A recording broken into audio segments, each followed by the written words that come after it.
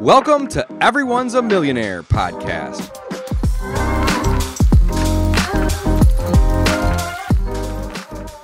So awesome. Let's jump in, brother.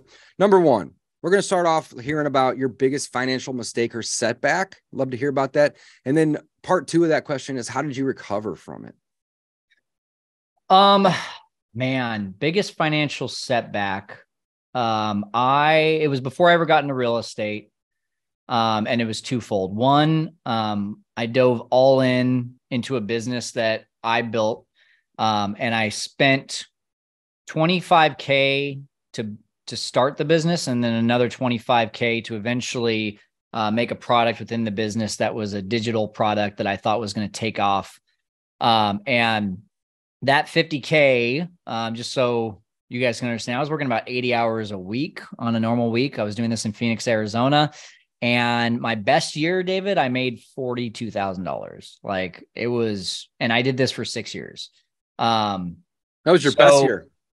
What's that? That was your best year. That was my best year. Yeah. Holy cow, man. Yeah. I have to say you are one persistent SOB, man. And that usually when you say persistence is a good thing, in this case, it was just stubbornness, right? Like I didn't want the people. I was a sports anchor before I owned a business. And so, so everyone thought I was going to be like the next ESPN guy. And then when I quit, everyone was like, why are you quitting? You're really good at this. Like a lot of people were disappointed that I quit.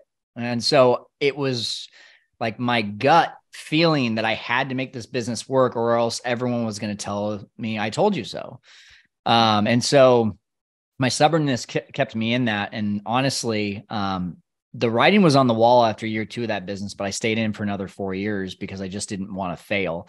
Yeah. But what I learned from that was that just because you change lanes doesn't mean you failed. It just means that you've decided that this is no longer the vehicle that's going to get me to success. Yep. And so once I was okay with that, that's really how I was able to recover, because it was my dad went into hospice in 2018.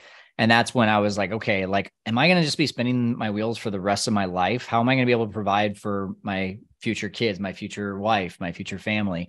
And the answer was, I don't know. So that's when I said, okay, I got to get into something that's a little bit more worth my time. And that's where I found real estate.